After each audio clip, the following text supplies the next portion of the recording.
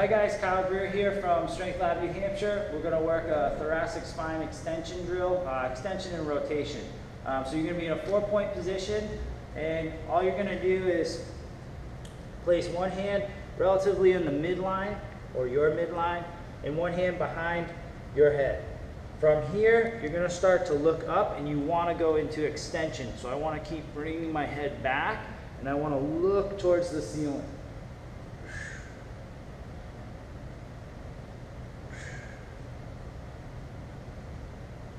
Okay?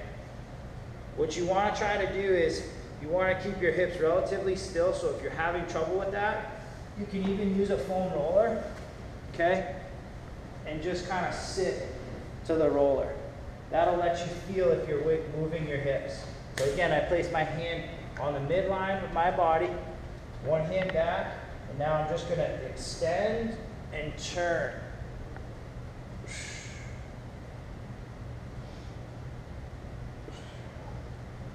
And that's the 4-point T-spine extension rotation.